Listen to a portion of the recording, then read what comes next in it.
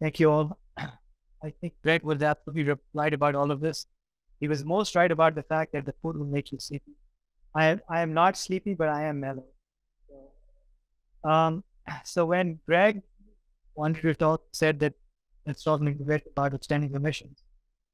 And you'll have to forgive me with the slides a little bit. My slides are a lot like how I talk, which is a lot of stuff on and just FYI. Like, well, how does one define that? How does one get there?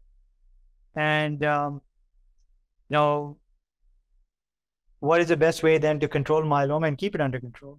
And I thought that the way to conceptualize it for me was really to be proactive about it. What I really did was put it into just one expression, if I could, that offense is the best defense, at least a lot of the time. Not for everyone all of the time, but most of the time for patients with active myeloma. Good therapy, and good therapy up front, and good therapy continuously, except in certain situations where you have a reasonable sense that you can go without. I think this is something that we need to understand. I think some of the things that we learned from the Arkansas experience was that intensive therapy in certain settings is good. The other things that we learned from the Arkansas experience was that continuous therapy is helpful for most myeloma patients. When daratumumab came along, it was initially approved, as we learned earlier today, in the heavily relapsed setting. And it moved from the heavily relapsed to the early relapse, from the early relapse to the frontline setting. But in the frontline setting, especially with our colleagues in the community, it took some time, and also our colleagues in academia, for there to be uptake, for people to say, yeah, I'm going to be using daratumumab up front. Because the feeling was, and I felt this way, which is that, look, I really want to save, it's my big gun. I want to save it for later, right? The conventional wisdom is that everyone is going to relapse, or that a big chunk of people are going to relapse. That's what we were told. So I was like, I want to save my big gun till later. It took a while for people to come around to the fact that no, getting a good durable remission using your biggest guns earlier was perhaps the way to go. And that's sort of the intellectual shift that has brought us to using quads in the frontline setting. And then the data kind of back that up later on. So I have a patient here whose situation I've mentioned, who is I initially saw in about 2019, before the pandemic, and had a lot of bony disease and had a gain of 1Q, which I discussed with him at the time was a higher risk feature. There are older data suggesting a more intermediate risk outcomes, but in certain settings, this is considered a higher risk feature. But so right when we started on treatment, and as we went from one treatment to another, the COVID pandemic hit. And so he declined a transplant. And we never got to a point where we managed a deep, complete remission. We never managed more than a VGPR. And during the pandemic, we actually were on ixazomib because people were concerned about coming in to the hospital and getting IV chemo or subcutaneous shots because they wanted to avoid interactions with healthcare where they may be put at risk, which is very understandable. But at the end of it all, we're in a situation where, with a high-risk situation where transplant may have potentially been beneficial, and we couldn't get a very deep response. And so I thought, what could I have done differently? And in this context of how do I get into remission? How do I keep a sustained remission? How do I maintain it? How do I want to think about this in a programmatic sort of fashion? So I think that if you're going to treat myeloma patients who have active myeloma and have an indication to treat, then you don't want to give suboptimal therapy. Up until a few years ago, I was still getting young patients who were being sent to me having been treated in the community with just 2 drugs, right? 2 drugs good, 3 drugs better, 4 drugs even better. And so that was just, it was somewhat demoralizing. It took some time to really help people come around to the fact that, look, this is suboptimal therapy for most people. The only people that I give Revlimid and dexamethasone to just as a doublet are people who might be truly fit the definition of someone who might be frail. But everyone else, and even in patients who might otherwise not be considered transplant eligible, for instance, someone who's in their mid-80s, but if they're robust mid-80s, I will try and give them as many drugs as I can get away with, so long as I'm not causing them so much toxicity and too much poison. I think auto transplant, when eligible, is always an excellent idea. Not always an excellent idea, I shouldn't say that. My biases come out from having trained with Dr. Bartlett even when I speak that way. But But I think right now there is nothing that buys as much bang for your buck as a transplant. And there are pros and cons to it. It's an involved process, an intensive process. It increases the risk of getting a secondary malignancy, as we heard earlier. But there's nothing that quite buys the same sort of progression-free survival that transplant does. And I have a slide later comparing, CAR T cells and transplant. Since the very beginning of CAR T cells, I've been hearing, are these going to replace transplant? And it hasn't happened yet. CAR T cells are the only thing out there that have given transplant a run for its money. But so far, that hasn't happened yet. I think depth of response is important. So in this earlier patient that I mentioned, didn't manage a complete remission. And in his context, that was certainly very important. All right. But I think we all have physicians that treat myeloma. We all have a number of patients. I have a gentleman who was diagnosed with myeloma in 1999. And he had a plasmacytoma at the time, and he developed true myeloma later on. And he got Velcade, thalidomide, and dexamethasone when that was very new. And he took a cycle or two of that and was like, to heck with this. I'm not dealing with this. I'm done. That was 20 years ago. And now he potters around, comes into clinic once a year. He always has a little bit of M spike, 0.5, 0.8, 1, 0.8, 0.5, and then back up again. And he's doing very well. So how can we do that for everyone all of the time? That's evidently not true. We can't leave a lot of people without treatment. And we don't have a good way of identifying who patients are that can necessarily stay entirely off treatment. A lot of it does end up being trial and error. You get into a deep remission, you're not particularly concerned that there are high-risk features. They've gone a long time without progression in the past, so you think you can come off treatment. But these are sort of where the art of it comes into it. A lot of how we treat myeloma is sort of like playing chicken with the proteins and just knowing when to flinch. And I see that when we MRD testing and deep responses are built into assessments for clinical trials. That's great. I think that's excellent. But then I do wonder, in the real world setting, if I am treating everyone in the beginning to as deep a response as I can get with their myeloma, and I do know that there are plenty of patients, plenty perhaps, who may not necessarily need that, then is that appropriate for everyone all of the time? And these are things that we are actively studying looking at MRD testing and clinical trials in an MRD risk adapted fashion. We simply don't want to overtreat people who might otherwise end up in a state where their myeloma is quiescent for a period of time, but I don't think we're quite there yet. So the conventional wisdom is treat well and do continuous treatment. Active surveillance is very important. Planning ahead. I tell patients that, look, and again, any of my patients who may be listening will be familiar with the concept of the fact that you're in a marathon and not in a sprint. So we need to plan ahead for your next rounds of treatment and so on. So minimal residual disease testing has really just become a very important part of clinical trials and to some extent how we manage patients. It's a very deep look by more than one method. You can use next generation sequencing or multicolor flow cytometry, which looks at the markers on the surface of the myeloma cells. And this is great. And I am actually doing it for a lot of patients who might be in a deeper remission to see, or a complete remission, to see how much myeloma they may have left over, because as I'll show later, there are some data to show outcomes are different for people that are at different levels of MRD, except that I really still don't have a real idea what to do with that data when I collect it. A lot of people don't, and we are doing it. And that does give us a sense for perhaps what's going on, but there simply aren't enough mature data for us to make a big decision based on this. If I have someone who has a little bit of MRD left over, a small amount that is static, hasn't changed, does it really make sense for me to try and push that any deeper?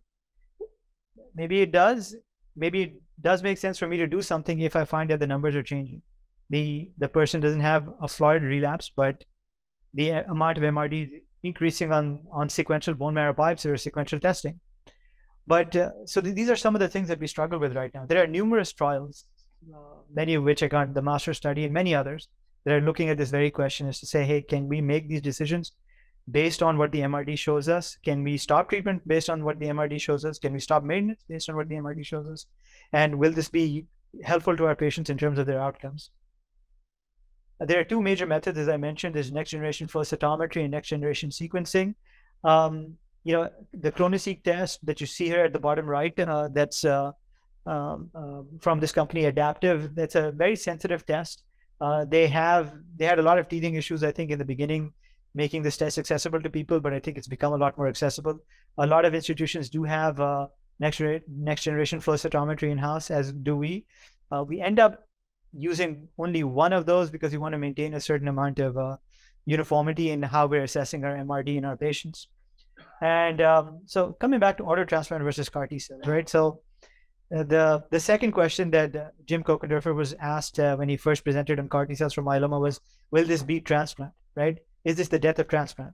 And so this is Mark Twain, right? Mark Twain took a trip to Europe, and then back in the States, everyone said that Mark Twain is dead, right? So the reports of his demise were greatly exaggerated. The same thing is true of transplant. All the transplant haters are like, transplant is dead, but that hasn't quite happened yet. And there's a reason for that. The thing is, for CAR T cells to really beat transplant, you have to beat this curve. And the curve on the top looks at a triplet versus a triplet plus transplant. The red line, as opposed to the blue line, which is in most of graphs of this kind, and in the graphs that Dr. Butler was showing us earlier today, the red line up top, that's better. Stem cell transplant, it buys you good remissions.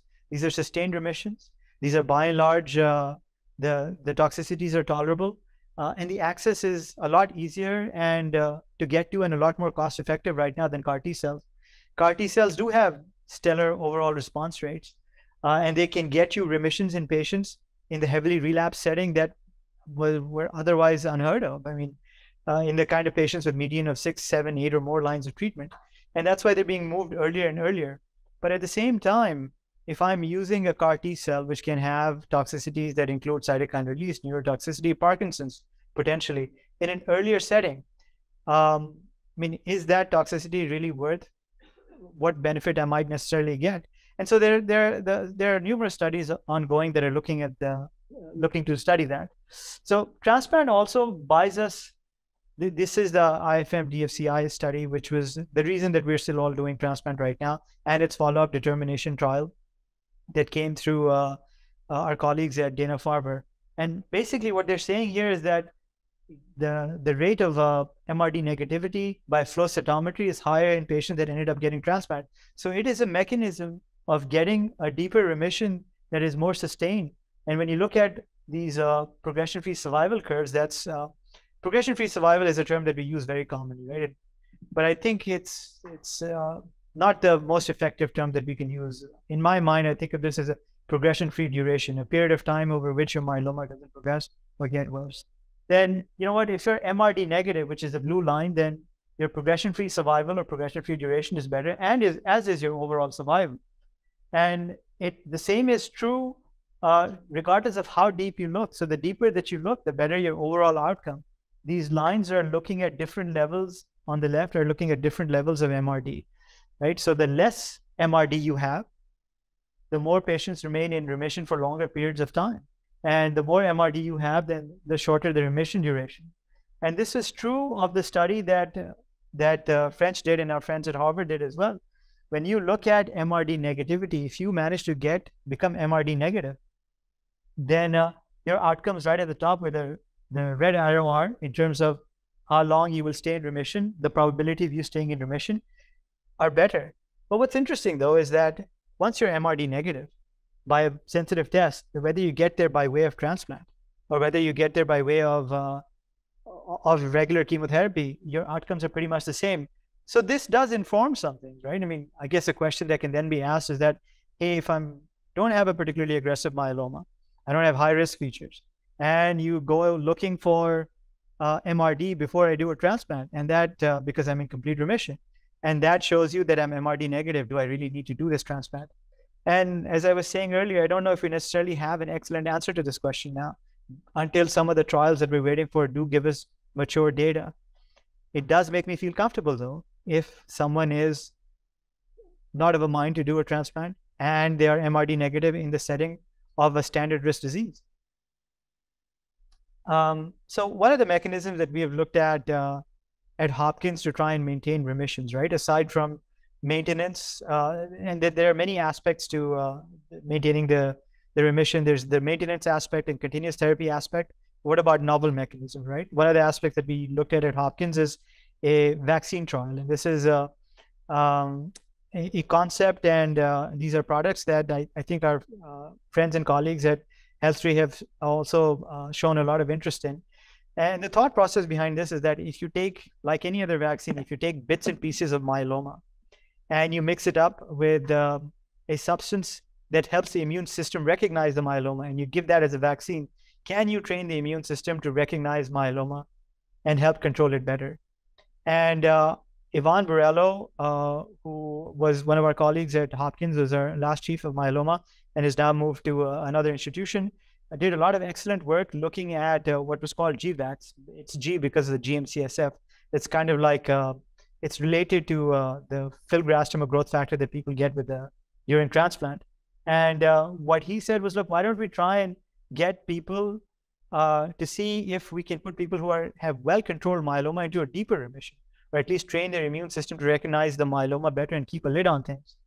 And what we showed in an initial trial, which is not a lot of patients, was that for patients that you gave this allogeneic myeloma vaccine to, who had, again, not a particularly aggressive myeloma, whose myeloma was well controlled, whether it was in a complete remission or nearly a complete remission, that if you gave them this vaccine, then you could string out their remission for a bit longer. And that was very interesting. So we have an ongoing follow-up study that is not currently accruing right now for various reasons post-pandemic, but that combined this vaccine with Revlimid, because Revlimid sort of jacks up your immune system. And so it's a randomized control study to look at giving the vaccine to people in a randomized fashion and seeing if we can help improve the progression-free survival. And what's interesting about this is that there may be other applications to this sort of concept as well. Other groups, including our friends at MD Anderson, have looked at combinations of vaccines with interventions in myeloma and have shown very interesting findings. So I think we spoke about CAR T cells earlier, but Greg did say that you have repetition throughout the day. So, CAR T cells, as Hans talked about earlier today, are basically T cells that you take out from an individual, much like you would do for a transplant, and then you genetically modify them. You ship them to the manufacturer, who re-engineers them to recognize the target that you want on your cancer cells, and then this product has to be shipped back. So this is where some of the logistical challenges come in. When we first did this at the NCI, it took 9 days to turn this around. With the current FDA-approved products, it takes between 4 and 8 weeks. And with Carvykti, that can take sometimes 6 to 8 weeks. So now when you're taking cells from patients in order to send them off to be manufactured somewhere else, you have these 8 weeks in between where you have to try and see how your patients are going to be treated and how you're going to get their myeloma back under control. And although CAR T cells are being used across the board for a bunch of different cancers, the way they started for all of those cancers and with myeloma was here in follicular lymphoma with Jim Kokendorfer back at the NIH, who said, look, I'm going to try and use these anti-CD19 CAR T cells for lymphoma, and then that worked. And so the anti-CD19 CAR T cells were used for leukemia at Penn, and that worked, and things just kind of took off from over there and made their way over to myeloma and to the BCMA. And the thing that was great about BCMA, which was that it's a very restricted target. So this is why BCMA features everywhere. When you guys look out there and you're like, well, I'm looking at these drugs in the relapse setting, and there's bispecific antibodies, those target BCMA. There's CAR T cells, those target BCMA. There's antibody drug conjugates, those target BCMA. What is it about this BCMA? But BCMA is very well located in the way that plasma cells work. It's present on all plasma cells most of the time, and it's very important to plasma cell biology. And it isn't really present anywhere else. There may be a caveat to that in one instance, but otherwise you don't really find it in too many other places. So it lends itself as an excellent target for most kinds of therapies. And this was the first trial that was done at the NIH, and looking at BCMA for CAR T cells, and it just really showed remarkable responses early on, but people did get very sick. People got a lot of cytokine release. They became quite ill. We had some robust responses, but we didn't really see that we saw nothing along the lines of what our friends who produce Carvykti now see, about 98% overall response rates. And what's interesting about this is that, so we had this concept and this product at the NIH that worked, but didn't work all that well. And our friends at what is now BMS took the same product, re-engineered it, tinkered with it a bit, changed the packaging, and you ended up getting this trial of idacaptogene, which is known as Abecma, and this is the first FDA-approved product, which is simply a variation on a product that was used in a different setting. So engineering and how you tinker with the CAR T cells really matters. But then came along this. I was at this presentation in 2017 at ASCO. These are our friends from Legend Biotech, and these guys had this CAR T cell that was bought up by Janssen and then later turned into Carvykti. And these guys came in showing us results that that no one had ever really seen. I shared a patient with one of my colleagues at the University of Maryland who had a patient who had gone to China for this study, and all he said was that, look, he was a man of means. He had relapsed myeloma. He went to China. He got the CAR T cells, and all I know about him is that when they sent him back with a paper that said this man got CAR T cells, and that's pretty much it. But he was in complete remission. So and so this was really very exciting stuff, and that kind of led to CARTITUDE-1, which is the phase 1 single arm trial, and this is really what's available out there in a lot of institutions. But getting patients on and keeping them through remission and getting on there in a timely fashion is challenging. And there are other products as well. I think those were mentioned by Hans earlier this morning. But I want to bring this up a little bit. So now you have a situation where patients are, say, more heavily relapsed, right? And you have a choice. You're trying to see what is my appropriate therapy. I've been through some of the major drugs out there. These include daratumumab, Velcade, Revlimid, pomalidomide. And it's time for me to choose between CAR T cells and bispecific antibodies. And how do I choose? And if I choose, then what helps you make that decision? How long will patients stay on those? So there are a lot of things to sort of unpackage here. Antibody drug conjugates like belantamab, mafodotin, that has just come off the market. Cost is one thing, but even bispecific antibodies in most instances are not being given out in the community. Most people have to come to an academic institution to at least get the first few doses. And even if they get the first few doses, you're talking about weekly or every other week infusions or subcutaneous shots. And if you're coming in from far away and these are going to be administered as outpatient, then arrangements need to be made for you to be able to come back and forth. Arrangements need to be made for you to be monitored. You can contrast that with CAR T cells, where you have to do the same thing, but only once. One of the things that we're learning from bispecific antibodies is that the infection rates are fairly high. And that may well be a function of the fact that you're giving these bispecific antibodies on a regular basis versus what happens with CAR T cells, which is technically a one and done. But the rates of cytokine release are different. But having said that, enough people still get cytokine release with bispecific antibodies. Can I give one after the other? Probably. There are studies looking at how you can sequence these and others that are in the process as well, but that are actively accruing right now. But I don't know if I would necessarily give these back to back with each other. And other questions of BCMA resistance and BCMA loss come into that as well. So I'm going to try and wrap this up here. So what I think the future, what I would like it to look like, is that you walk into your doctor's office, you're like, doc, I have a headache and some cancer, right? And your doctor's like, well, here's a little aspirin and some T cells, take 2 of each and call me in the morning. So, I mean, I have no doubt we'll get there one day, and I think the data will catch up, but hopefully not too long from now. So I'll just stop here and take any questions.